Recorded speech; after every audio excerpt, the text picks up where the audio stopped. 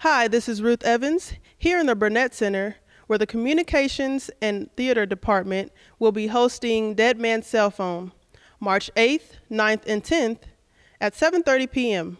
We have talked to Professor Legault, the director, about the show.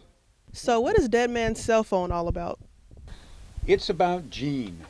Jean is a young woman who is having soup at a cafe, and a cell phone goes off at a table near her, and she wonders whether or not the person is going to answer it, and after a little bit, she answers it herself.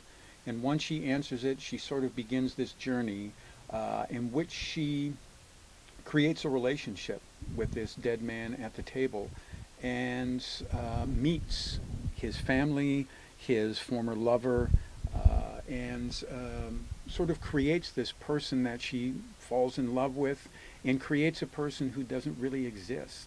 All based on what she hears in the cell phone, the messages that she gets, what she finds out about him, and it's her journey, in a sense, almost to find her own identity. And over the course of it, she sort of finds love. She visits the afterlife. She begins to understand that she can't live based on this person and on creating something, that she has to live her own life and really experience life. So, does it cost to get in, or are there any ways you can donate money to the program? Yeah, Uh, people can the, donate anytime they would like to donate. For us, it involves buying scripts. It involves purchasing the rights, the performance rights to it.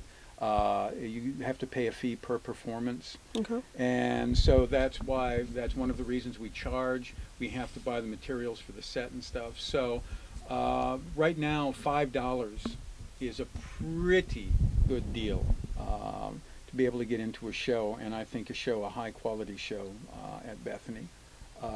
So yes, donations are greatly appreciated. They should see the Office of Advancement if they'd like to do that, but or let me know and I will direct them over that way. But yeah, all of the funds that we get through tickets and everything else goes to help pay for the show, and then to for other things, buy new lamps for the lights and Mhm. things. So